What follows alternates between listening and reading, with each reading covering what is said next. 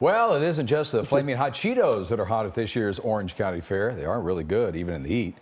But it did open up just in time, Pat, for that heat wave. This year, organizers have a plan to keep the visitors cool. Yep, KCAL News reporter Rena Nakano shows us what you can expect if you head to the fair.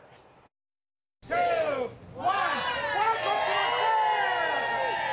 Welcome to Orange County's favorite carnival. Many who rush the gate at 11 a.m. Friday say there's nothing better. Welcome to the fair!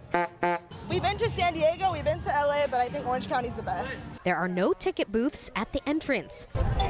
Tickets are all sold exclusively online. Plus, there's a 45,000 ticket cap every day. There's more elbow room for everybody here, shorter lines, it's easier to park.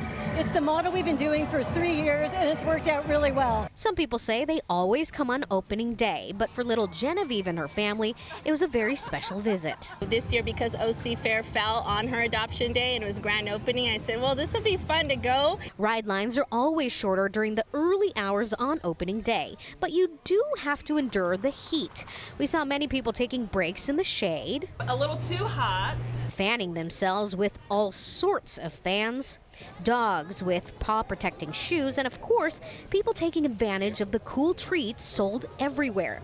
But if that's not enough, hop on the Wild River ride for a splash. It's nice to get wet first, so then you dry off for the rest of the day. This year, there are also free chilled water stations, and the splash pad in front of the hangar is back open for the first time since the pandemic. Cute animals are also on full display, and as always, ponies are ready for your little ones' photo ops.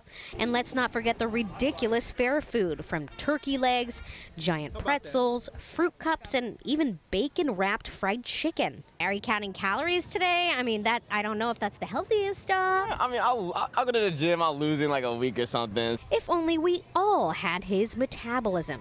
Still, you might be okay, since you're probably going to be walking a lot on this 150-acre venue. The fair will go on until August 13th, but it is closed on Mondays and Tuesdays. In Costa Mesa, I'm Rena Nakano, KCAL News.